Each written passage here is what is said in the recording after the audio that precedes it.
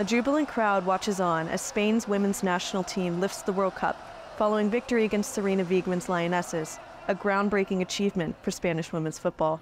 But the moment, which was marred by a kiss during celebrations from FA chief Luis Rubiales on player Jenni Hermoso, has now led to an official sexual assault complaint against the Spanish official.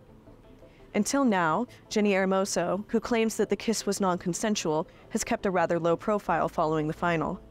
The official complaint from Hermoso means that state prosecutors will be expected to ask a Spanish court to place the 46-year-old under investigation in the following days. A judge in Madrid would be tasked with conducting a probe and deciding whether Rubiales would face charges before inviting prosecutors to indict the suspended Spanish FA president.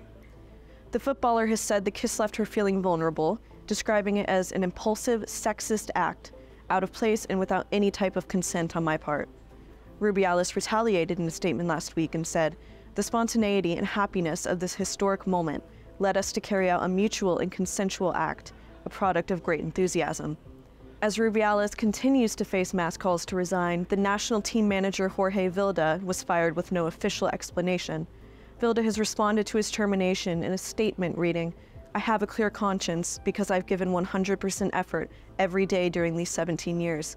But I don't understand the decision and I don't think I deserve to be fired." He added that the news was given to him in a meeting with Pedro Roca and the Vice President of Equality, and they cited structural changes within the organization. Vilda has been replaced by his former assistant, Montse Tomé, making her the first woman to hold the position. Since the official complaint was lodged by Hermoso, Rubiales has yet to respond.